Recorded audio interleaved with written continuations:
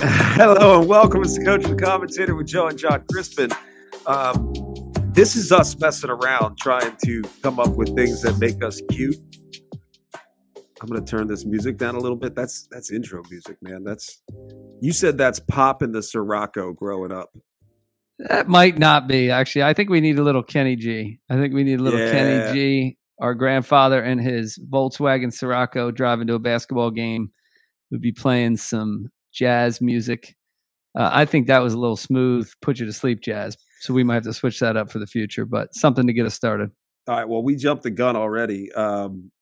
This is the Coach and the Commentator. I am Jon Crispin. He is Joe Crispin. He's the coach. I'm the commentator, ESPN college basketball analyst. And Joe is the head coach of Rowan University men's basketball. It's a Division III school here in South Jersey. We call this the Coach and the Commentator, A, because it's kind of cute. It's what we both do. But Joe, I think like for you, it was a little different, right? For you, it was almost like a combative version of the Coach and the Commentator. What's that? This format? Well, the format, but like even the name, the Coach and the Commentator, because like there's been times in our lives where you've said like, I think actually verbatim, you've said, well, you can't do what I do, but I could do what you do. So there's this thought that any coach can commentate, but no commentators can coach. And while that is just a thought for the most part, there's a lot of truth to it because commentators generally, we just talk. We have great ideas. I'm like a politician. I got all these ideas, and if you just listen to me, it'll all go well. But coaches ultimately are the ones who say like, yeah, that's great. I actually have to do this stuff. So to a degree, there's a little disconnect. Yeah, I think the two elements when we talked about our original idea, and again, we've done this before on radio, and now we're going to move to a podcast format, is that people who know us assume we're going to spend a lot of time disagreeing and arguing because that's how we grew up. Usually that doesn't happen, but there usually is a good balance of perspective between the man in the arena and the man commentating on the man in the arena. True. Right? True. We have the man in the arena was always a favorite of mine. That was in Pop's locker room, actually, at Camden County College.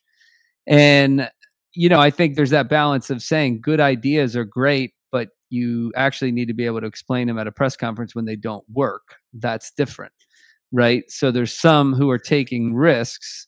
There's some that are putting their money where their mouth is. And there's others who don't have to put their money where their mouth is.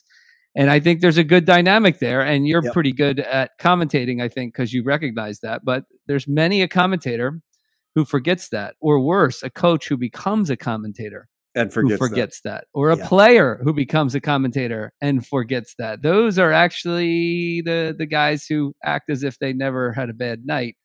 That's not really good. But there is a difference of perspective and usually a broadening of perspective that when you listen to coaches, you learn more, but I also learn a lot by listening to good commentators. I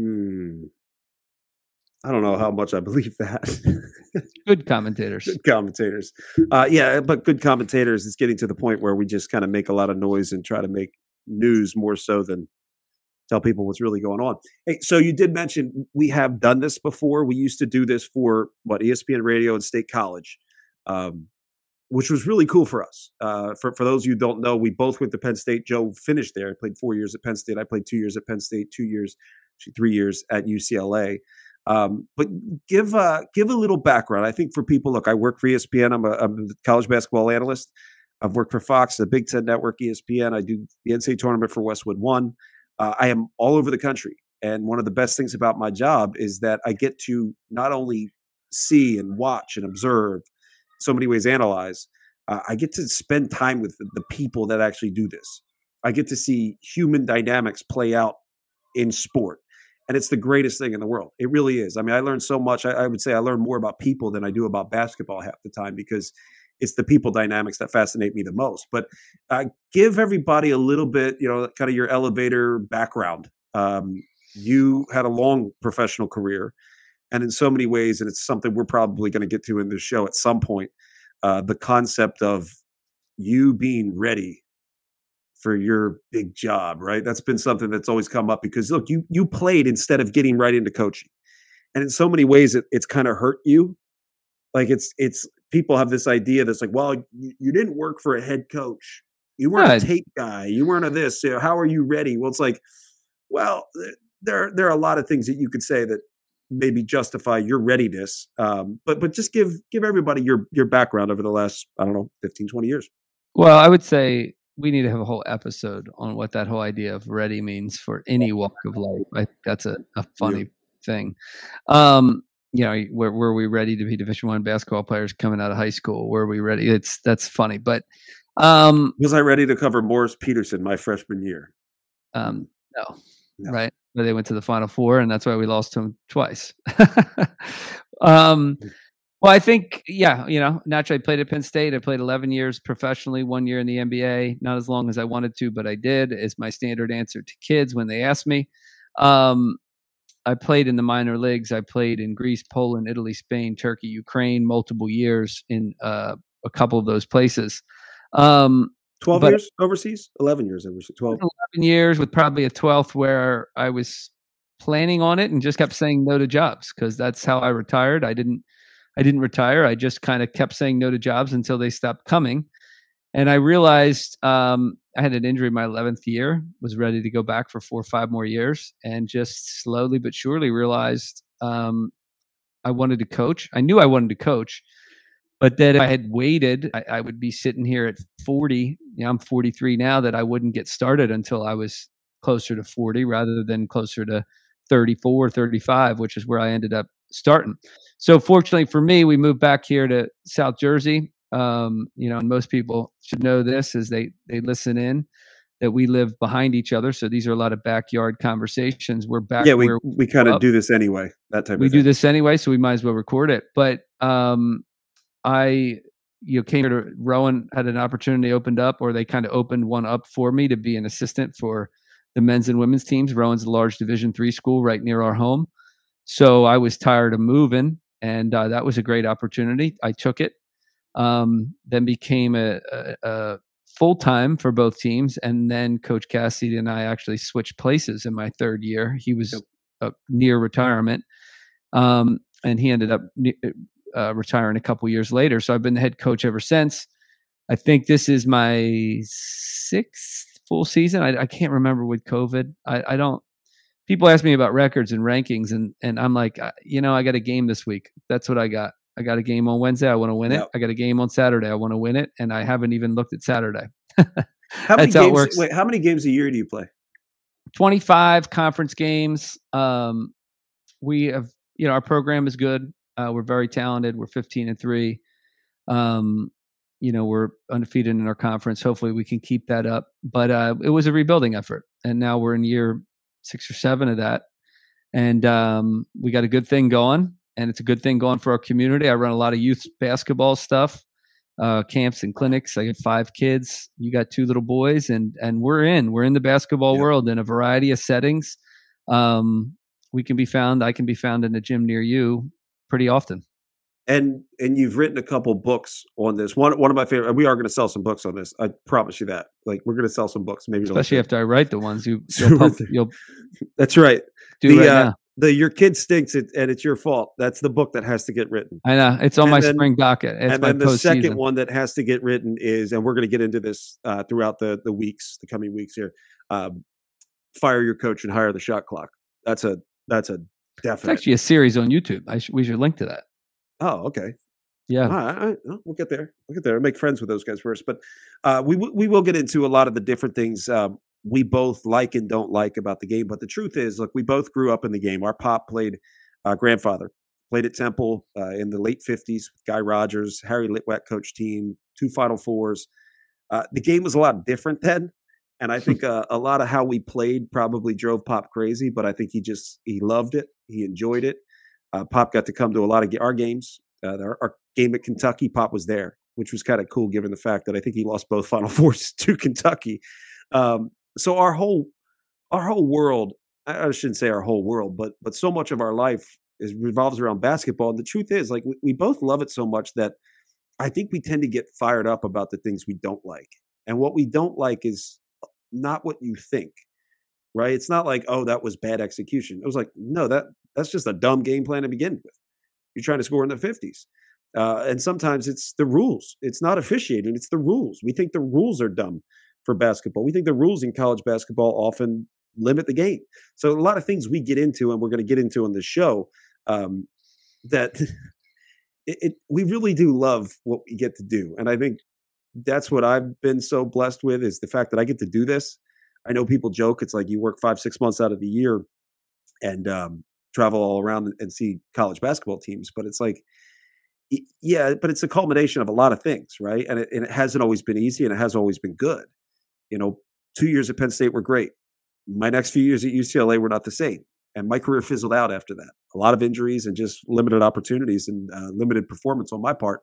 But I was able to stay in the game this way. And it's funny for me as a commentator, you want to coach, but I think so much of what you want to do as a coach coming from the commentating realm is proving yourself, because you see it so much. And there's that thing inside your head, and you and I have it because we're just confident and we believe in certain things. We have conviction.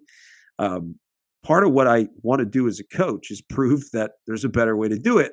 The reality is that's what you're doing. And it's not entirely easy.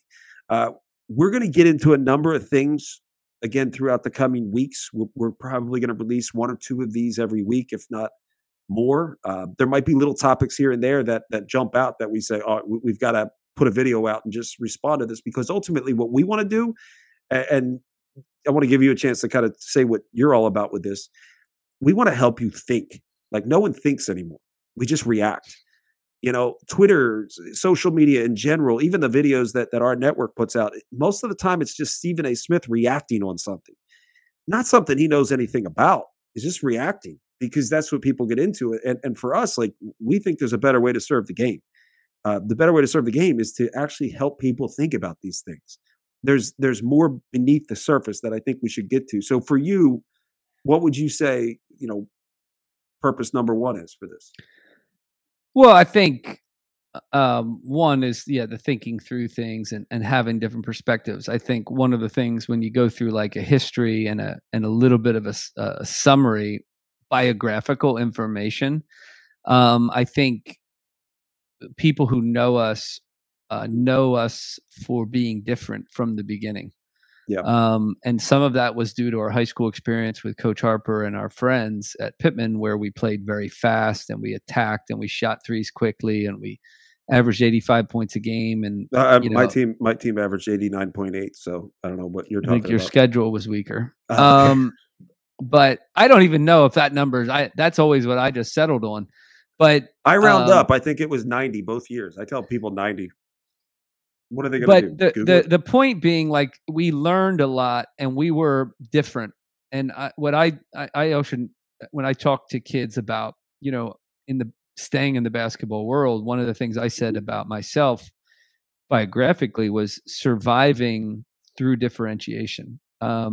We always were, we were questioners, we're rebels on the court, when we're also why guys, right? Like, I think I was always a questioner, but I need why. Right? I need an explanation for that because I don't agree. And there were some things that I was wrong. There were times I was wrong, right? On certain, remember a couple things in Europe with help situations that I'm like, I was completely wrong on that. And I should have trusted that. But there were plenty of things that our instincts were right. We learned a lot in high school about being aggressive, shooting quick threes, 3 for 2.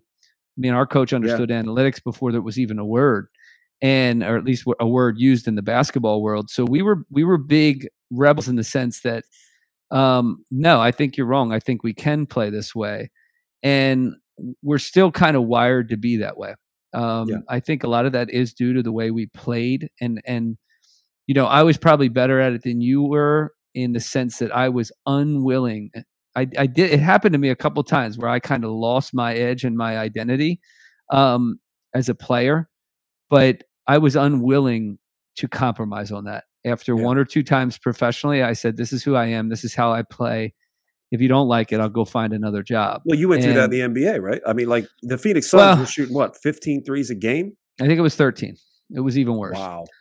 And I was shooting 47% for them. Those are attempts, by the way. But then you go back to you go back to the coach and the commentator is, as a coach at Rowan, I want my team to be different. I want to try some different things. I am, you're similar to me.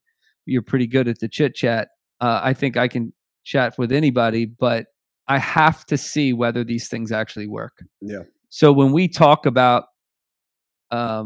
philosophies or whatever we'll talk about on any given episode, a lot of it does come back to, I need to be a practitioner. So I had philosophies about youth basketball, and I'm like, all right, well, let's try it. Right. My own kids are guinea pigs sometimes. I got philosophies on college basketball, and I had my early teams that would say, who's trying this? Right. My teams would say, who's trying this? And I'd say, I don't know. We are. By the way, bear with me. I'm playing with things. Getting stuff ready. We don't know what we're really doing yet. So you can probably edit it out once you figure that out. But the thing that I think I go back to is like, you are dealing in the realm of ideas, so am I, but I actually have to justify putting them in practice. You have to answer to them. Yep. And you actually have to implement them. And you have to, sometimes I've lost. But you have to do the things that we always challenged, which was like, well, why? This doesn't feel right. Because you're also dealing with, like, you talked a lot about basketball rehab, right? Where you wanted to almost in a way create basketball rehab for your team. Where it's like, yeah, especially for transfers. I think that's something that'd be an interesting topic actually for Division I, especially today with the portal. Coaches. Yeah, portal. Mm-hmm. A lot of coaches don't understand that, right? Like kids, if they're burned out or all these different dynamics that are at play. And again, I didn't know that when I got into it, but I had experienced burnout myself. I had experienced bad situations myself, and I had to recover so I could speak to that. But yeah, I think just in general. You've said this before too, as a commentator, that there's often a disconnect. Coaches will shut down commentators when they think commentators are just talk, man. You're just talking for yourself to make yourself look good, and you're not really you're telling me what a good shot is, and you don't know what I'm trying to do, right? Those kind of conversations that I know we'll get into. We already have, and we will again.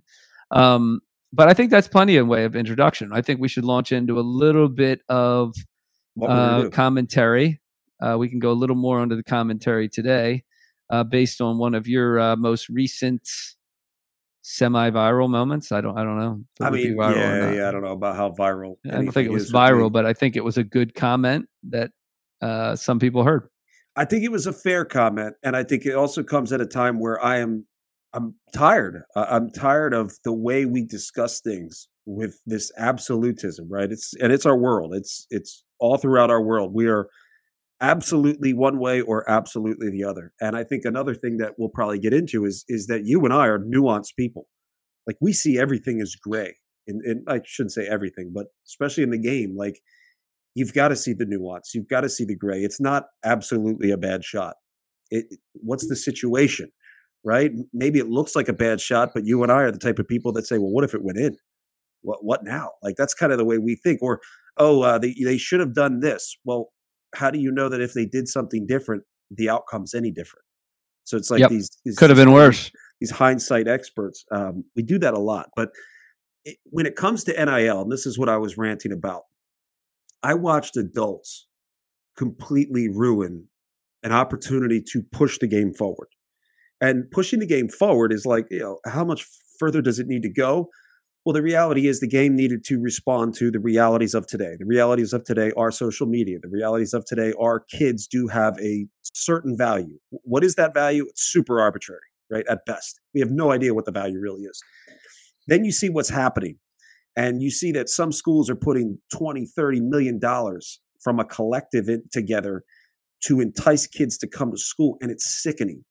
And to me, it is an example of, frankly, stupid people and weak leaders.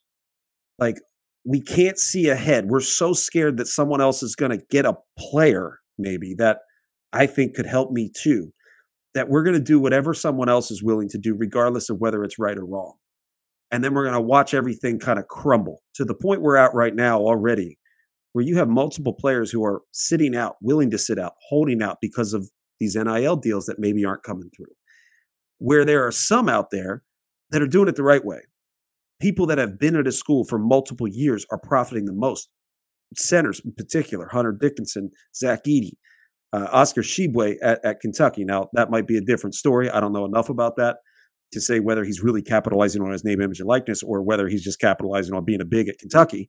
So I'm going to stay away from that. But this was my rant, and we can just kind of comment off of this, because to me, there's a lot more to be said, and there was more that was said, but you can't give everybody the full take in a college basketball game, even if it's a blowout. So take a listen. And I may have to mess with this because, again, we're new at this. Really capitalize on name, image, and likeness, go be great somewhere and stay there. If you go be great somewhere and stay there, they sell hockey jerseys with Zach Edey's number and name on it as part of an NIL. Why? Because he's awesome and they'll buy it. That's what NIL is supposed to be for. It's not to entice kids to come make $13 million to be the quarterback before you've done a darn thing in college sports. Let's figure this stuff out if we want this to be sustainable. Sorry. Gosh, I'm not sorry. No. Screw it. Golly. I'm not sorry as long as you and I get a Zach Edey hockey jersey out of it. God bless him. Kevin Brown, God bless him. He does a good job keeping me in line, but he knows I'm rolling, so he lets me go. Well, he also knows he's in a game where one team scored 25 points in 30 minutes of basketball. Very true. So it's almost like a baseball game blowout. Like, things are going to come up and you got to roll with it. They have 12 at the half, I think it was. And they barely got into double digits. It was 9, and I was watching, and I was like, this is brutal, especially with the way I love scoring. But you need to wait on that hockey jersey. But I think it's a good commentary. I think it's a larger conversation that a lot of people don't want to have. But I think one of the things to take a step back into this in way of introduction is like the vision for college sports. Yes. One of the big positives for college sports is just how community oriented universities are in our culture, in our states, in our cities, in our towns. There's supposed to be a connection between the community and the university, and that often happens. I mean, the front porch for that happening oftentimes in our culture are sports, the big sports, right? Yeah. Especially college football, men's college basketball. There's a few others sometimes at schools that are popular, and spectator sports that can actually make a few dollars and not lose money. But regardless, right? Even if they're not huge spectator sports, they're community events, right? They bring students to it. That it is for our school. It's a Division III school, but it's still a community event. We want students to participate and parents to bring their kids and to have a fun time on a Wednesday night or a Saturday afternoon. So when you view it in that way, which is how we view it, and we view it that way because we experienced it at Penn State, and I think you also view it that way because you experienced less of it at UCLA than you did it. Than you did at Penn State. When college sports goes to the free agent only, big box, everyone wants to act like a big market team mindset, a lot of people lose, including the kids themselves and the communities themselves. So, it doesn't fit with the vision, right? It doesn't fit with the ideal in college basketball or college football or any other sport, men's or women's. Are you saying it doesn't fit, like it doesn't fit the way it's presently being applied? Because to me, the present application, the failure is on the people who completely took advantage of this and started putting $20 million into a collective to entice kids to come play there. That to me is the issue. So I never had an issue with name, image, and likeness for what it really is. If you're Zion Williamson and people say, gosh, I want you to promote anything I'm doing and I'll pay you to do it, that makes sense. It's clearly that's an individual with value. But if the school's doing it, then ultimately your value is for being at that school. Like otherwise that money's not there. So I think we've completely hijacked what could be a good system, which is also probably due to the fact that the NCAA was neutered by Congress. Like the NCAA has no ability to, I don't know, litigate, legislate, whatever. They can't hold anyone accountable. Well, so you knew coaches were going to take advantage of this, but to me, it's kind of pathetic when I think about it to think of adults who are supposed to be the leaders in this situation scrambling to put money together I mean, the $13 million quarterback, look, that's a specific kid. I don't want to mention kids by name. That's not right. But you know what I'm talking about. Well, that didn't even pan out either. Yeah, because it dropped down to $9 million, like $9 million over 3 years. It's a 3-year, $9 million deal. I mean, there are NFL quarterbacks who aren't getting 3 years, $9 million. So that's what it actually dropped down to. Dropped down to $9 million. Yeah. Well, I think that's absurd. And also stinks for me because my agent, I think, represents and probably makes more money off of high school kids and middle school kids than he does off of me. So it's not really good for my job kids with big either. Instagram followers. And I think I think the other step back that a lot of people need to recognize is just how overly attached we are to money, because the more money that's involved, the more we lose our minds in any given market. Everyone wants to get in on it, and then everyone wants as much as they can. So, and there's also the evil empire narrative, which is NCAA is the evil empire, right? It's Darth Vader runs the NCAA for all we know. I mean, that's kind of the general narrative, and these poor kids. That's kind of like the word, the verbiage, the rhetoric, the narrative. It's political like anything else. We're very selective and it's political, but it's also driven by the desire for more money. So that even this market, we're essentially in this boom of a market because it's new, right? It's like cryptocurrency in a sense, like when it's brand new and then it hits this certain point, is that we don't really even know the value. There's no even way of verifying what people are making. So many of these people who are involved in this are just trying to inflate what they're actually being offered so that they can get more. There's no way of verifying. There's no system to say, yeah, this is an offer sheet. Because nobody's showing. Because it's not technically legal. That's the thing. No, it is legal as long as it's being done outside the athletic department, which I have my doubts. Yeah, I just saw an athletic department, might be Alabama, a new NIL center. And I'm just like, okay, so what is this really for? Or is it really just we have so much money, we're going to show that we're supporting our student athletes this way? It's for all student athletes because, all student athletes are just going to roll in the NIL money. Well, and this is what I'd say, like the NIL itself, we don't feel bad about, but I think what has to happen over time is that it needs to be more of a reward tool than a recruiting tool. 100%. Because if it's a reward tool, it becomes a positive recruiting tool. Like, come here and be a part of our community. We do take care of our kids, but there needs to be an actual justification for it beyond we want you to come here. All right. And I think let's apply, present company here. Because I've always made this argument, and the same argument I was making about Zach Edey was like, go somewhere, be great there, serve them well, serve that community well, and they will take care of you. You and I experienced that at Penn State. And I think a lot of people are like, these guys are on another level. And I said, you don't get it.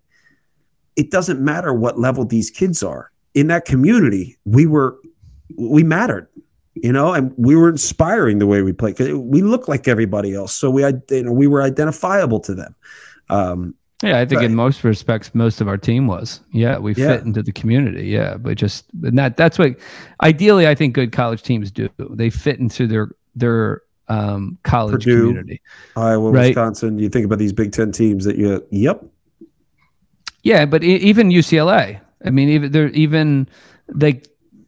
different communities are different. Right. Yeah. So UCLA, North Carolina, like they historically have a lot of North Carolina great recruits. Right. Mr. Kentucky basketball is going to go to Louisville or Kentucky. Right. Yeah. Like that's not Louisville right now. Indiana. Yeah, probably not. But historically, that's the way it works. Right. And those are positive things for the college community and supposed to be positive things for the kids. And if there are millions and billions of dollars involved, it is okay, absolutely, for that to happen. But you just want it to happen more in the sense that it's a reward for entering in and serving a community well, more than just an enticement, because eventually there's going to be all sorts of clauses. It's like you only get this money if you're an actual starter and you deliver, right? Yeah. There's just what is this, a guaranteed deal? Well, and then we start looking at unions. Now we're going to have players unions. Well, what if the quarterback doesn't pan out? What if he doesn't start? Yeah. You're going to pay him the same amount of money? No, you're not. You shouldn't. Not unless you're a really dumb businessman. That was Spencer Rattler, wasn't it? Yeah, and you got money to throw around. Yeah. I don't know. I don't think the NIL was happening before he came, but there was other stuff happening at different places, I'm sure. Yeah. So I think you know, in this competitive environment, we also talk about big market teams, small market teams. Even within the Power Five, there are big market teams and small market teams. Yeah, and you 100%. might have a big market team in football, for example, but have a small market team in basketball. Yeah. That happens too. Penn You State. know, Alabama could have been one until now. Yeah. Right now, they're starting to break into that bigger market, using some of that football money. Penn State, similar. Although, you know, Penn State football still is not on that top tier in terms of the Ohio States and the top 5, you know, money spending institutions, or locations for that matter. Yeah. So yeah, I think it's a valid point. And then to your second point, in terms of weak leadership, I think what I've seen in basketball, right, and I saw this as a player times 1,000, right, because I played overseas, and I'm very, very resistant to it as a coach, is just how many things are driven by fear. Yeah. Yep. They're not driven by a conviction that this is good, that this is right, or even that this will work. It's driven by a conviction, by fear of losing your position, or by fear of people not thinking you're doing a good enough job recruiting. And even that fear is often based upon a lack of identity, a lack of understanding of who you are, right? And, you know, here I am at a big D3 school, but we at least understand who we are, right? And part of that is knowing who you're not too. I think there's a big piece there where everybody's trying to be, if you're in a Power 5 conference, you're trying to be like everybody else at the top of your Power 5 conference, when the reality is, like, knowing who and what you're not isn't a bad thing either. Well, yeah, and the most extreme thing I always say, and you've heard me say this a million times, is like if someone came along and offered me $1 million, here I am at a D3 coach, and I'm running youth clinics and all this other stuff, and you know, I got kids missing class, you know, missing half a practice for class and whatever, and paint peeling from the ceilings in my cinder block office. Yeah, but I would never take that money for anyone who wasn't clear about who they were as a school, as an institution, as a community, as a person, right? Like your expectations, you know, if I'm sitting down with anyone and they're not seeing themselves clearly or seeing their school clearly, I am out. There's no way. And that is everywhere, right? And these people are responding. And what's happened in this environment is they're responding. And I saw this, and the reason I say that is I saw this in professional basketball times 1,000, right? Overseas in particular is just driven by fear. It's driven by it's driven by a desire not to lose more than it is to win. Yeah. Right. And as I always tell my team, I create game plans to win by 25 against everyone. Yeah. I want to try to win by 25, 30 against everyone. Means that doesn't mean you might lose by 25, 30 on some nights. It means if we're not careful, we better watch out. Yeah. Right. And now part of that is you before you can win, you need to not lose. Right. So like I'm not as risk taking now that I have a more talented team than maybe I've had before. Whereas before I did take some bigger risks. But the point being, you got to know who you are. Right. And I think there's a lot of communities right now who have lost their souls. And the where you see that is in their sports and the decisions they make in their sports. The NIL money is an indication of that. The way they hire is an indication of that. The fact that a lot of these institutions can't hire anyone without a firm doing a lot of the work for them. Yeah. Now, listen, some of that is just the firm sifts through a lot of things. That's fair, but some of it isn't. Some of it is literally they need someone to go through all the checks that they need to explain at a press conference. And that shows that these institutions aren't clear about who they are. A lot of them. Some of them are. Some of them are. And the bigwigs can be the bigwigs. But a lot of them might be missing. So, you know, I think, that's the NIL conversation.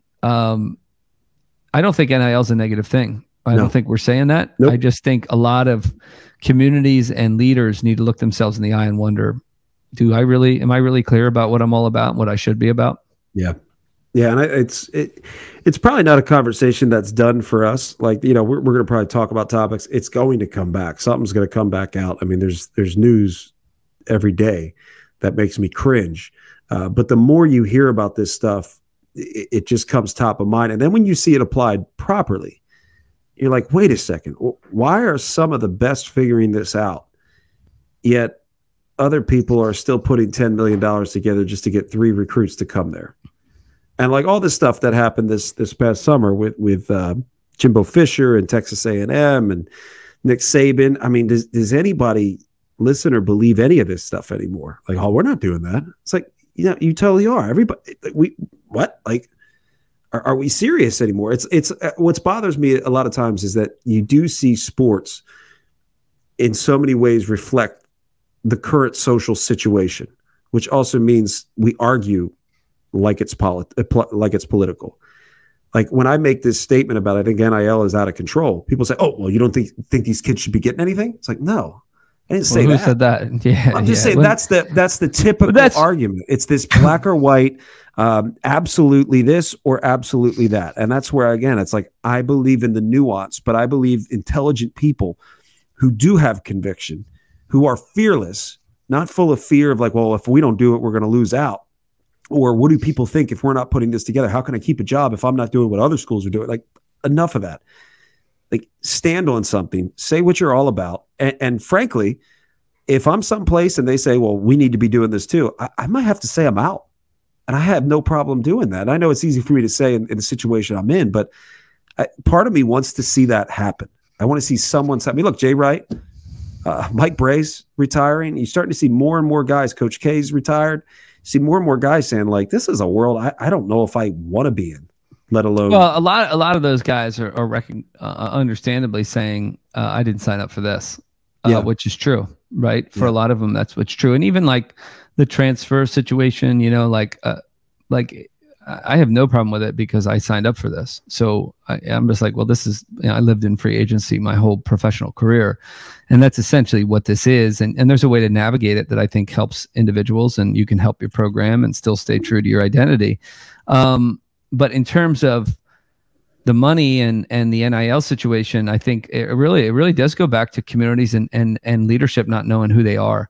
Because if you know who you are, and you know what your identity is and you know what you stand for, then you should know what kind of team you should have, right? So even, to go to the extreme, right, is if, well, for example, I'll just use my own examples because that's what I know. You kind of have to be a spin master, right? And take, well, we always talk about, and this is something for coaches, is letting the limitations guide you. Instead of resisting limitations, actually embracing the limitations as your guide, and better yet, clarifying even more limitations so they can guide you better, creating your own. So, the limitations of facilities, for example, you can look at it one way of, oh, geez, we don't have what somebody else has. Or you can say, I'm going to go find dudes that like this. Yeah. That's my mentality. Like, guys that run to it. Yep. I'm going to get guys who want to have this chip on their shoulder. I'm going to get guys. So like when I took over, we had a locker room that I don't know. I don't think it had ever been done. Like it was literally. You actually built the lockers. Yeah, that was the second year I built the lockers with our assistant coach, and my players painted the locker room, and like it was. I don't even think we were supposed to do it, and we did it anyway. But the point being is like I guys who wanted to be a part of a rebuild were attracted to that. They liked that. That was part of our identity. So we used that. We didn't go against the grain complaining that it would have been a waste of time. We weren't getting a new locker room. Nobody else was building them. If somebody else did, it would have cost like $1 million. Cost me like public school, like $1,000. Your prevailing wage. Yeah. I just went down to Peter Lumber and built the lockers, So it's one of those things though, that if you don't go against the grain, you go with the grain. Yeah. This is the grain. It is what it is. Right. And even in terms of, NIL, that can be true. If you're going with the grain and you're in one of those communities where you can really capitalize on that, like, I don't know, even if you're in Ivy League and you got these huge venture capitalist firms and whatever, and they want to roll with that, we'll find a way to take advantage of that. There's nothing wrong with that. Right. But, if you're not, don't resist that. Don't try to pull a fast one. Don't try to be doing all this dishonest stuff, getting involved with, shady people who are trying to just balloon this market that barely exists. Yeah. That are ballooning offers that aren't even there.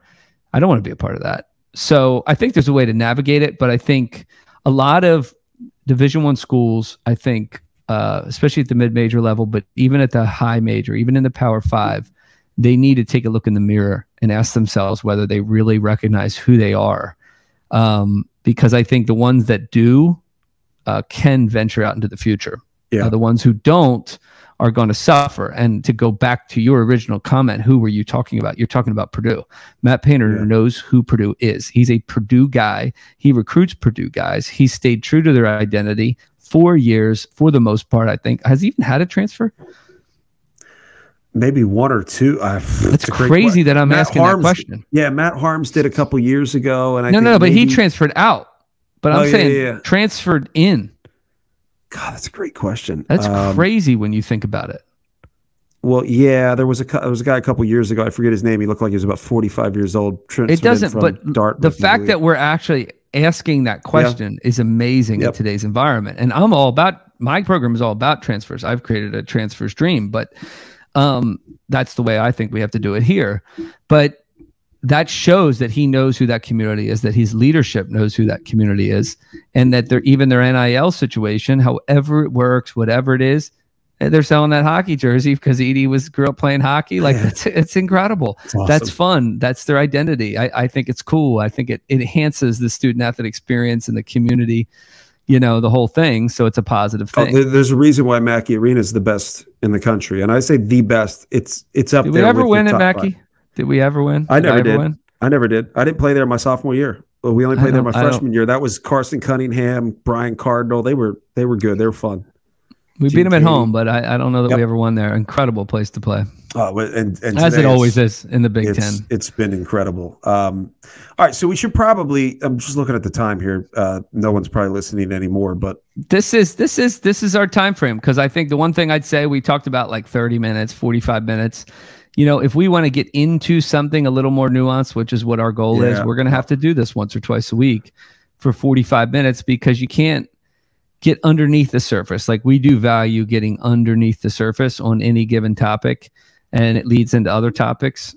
It does take some time, and usually you or I have at least a couple 2 or 3 minute by ourselves rants in there. But the other thing is, I think it's also important to point out, like, just because we're saying this doesn't mean we think we're absolutely right.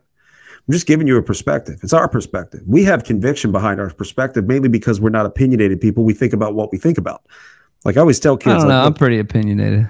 You are more opinionated than I am. I'm more, again, I'm more nuanced in everything. Let me explore a little bit. And I would say, like, the difference between you and I is not our foundation, and it's probably not where we are going. It's how we get there.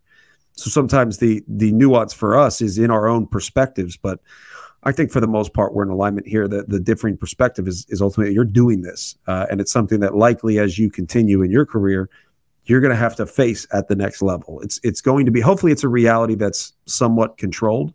But as we get out here, and I'm going to watch this. I'm going to play a little. I guess Kenny J.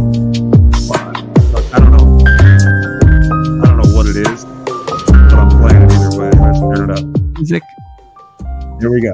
Our little outro music. What do you want to get into next? Got anything top of mind? Because every time we did this for ESPN Radio State College, we would change our mind by the end of the show, and we talk. We need to get into some basketball stuff. We're going to get it next episode. We're going to get into some basketball philosophical stuff, guarding the 3-point line, some key things that are. Should we get into the rules conversation? Because everybody complains about officiating. And I think the way we look at it is like, yeah, okay, you can say what you want about officiating, but I think the rules stink. And that's why the game at times stinks. I'm in. Let's look at the limitations. Let's get into that. I mean, because I think that's something that mainly our guy, producer Zach, could put tags on, and people will actually look at it because they just want to complain about officials. So let's do that. Let's talk rules and officiating in college basketball next, whenever that is. This week. Some point here, we'll know how to get you guys to subscribe and do all those other things that we're supposed to tell you to do. But we at least got one on the board, right? The crowd was up until we scored. We scored now. The crowd can sit. We can settle in. The game can start. So we hope people enjoy this. We enjoy the conversations, and if there's ever anything people want us to talk about, leave a comment. I'm sure we'll find it at some point. Both of us are terrible at social media. We're terrible at this stuff. We're not really good self-promoters. I'm a talker, but just have a tough time with Twitter and social media. So leave comments. Let us know if there's something you want us to get into, because the more we get into things, the more you'll see how we think. It's a little different. Doesn't mean we're right, but we just think a little differently. And I lost my music already. So we'll cap it off now. Oh, I got it on loop. We're good. We'll cap it off now. Joe and Jon Crispin is the coach of the Commentator. We'll talk to you next time.